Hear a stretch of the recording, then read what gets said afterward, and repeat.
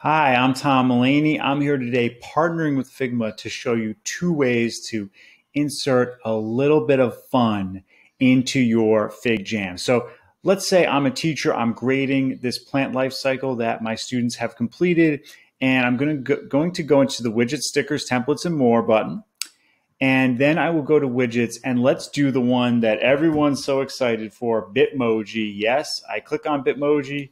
I go in here. Now you will have to sign into Snapchat. Snapchat owns Bitmoji. So for this to work, you will have to do that, but watch what happens. So I click on here and let's say good. And I like that. So I'll click that in there and it's there. But wait, there is more. So if I go back to that same button and I go to widgets, and this time I'm going to do GIPHY. And I can click on that. I put that in there, and then I'm going to search, and let's say I will do pretty good. And we'll do it, paste as animated GIF like that, and we will click search. And let's go get GIFs. And there you go. I click on it. And right there, I get that animated GIF. If it is selected, it will play. If it is not selected, it kind of is its own image, a standalone image, as you can see. But you can still see it says pretty good.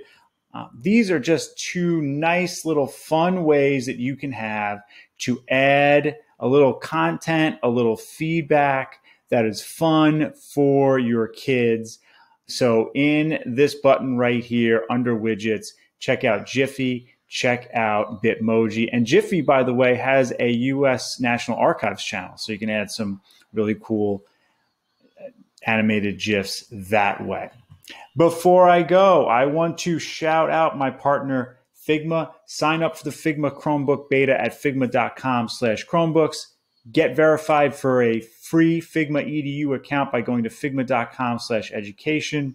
And if you want to play with Bitmoji and GIPHY animated GIFs in FigJams right now, type FigJam.new into your browser.